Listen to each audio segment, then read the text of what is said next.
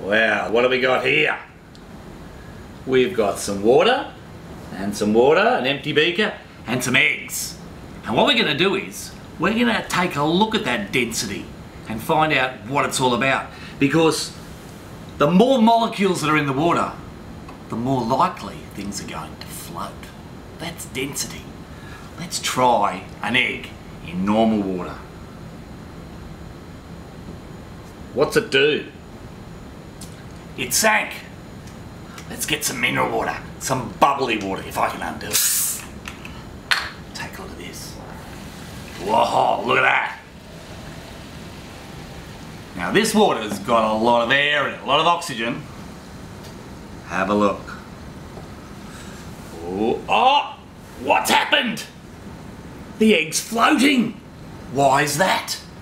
Have you ever noticed when you've gone to the sea and you've gone floating in the ocean that it's easier to float at the beach than what it is to float in the pool at home? The Dead Sea in the Middle East is really salty. You can float there really easily.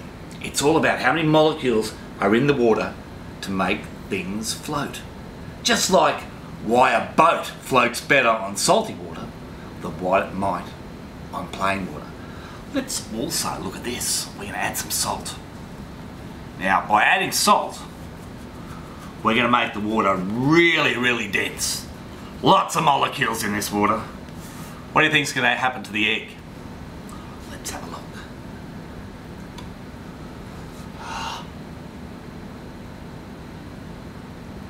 It floats.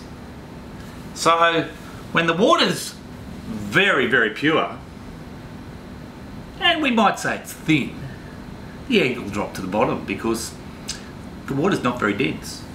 But when we've got bubbles in the water, or we've got salt in the water, then you'll find that the egg will float. Density.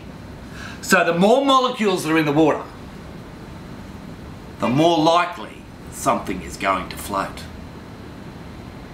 I told you, water is amazing.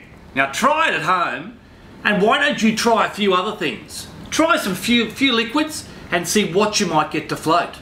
Do some things float better than others? Join us next time for another one.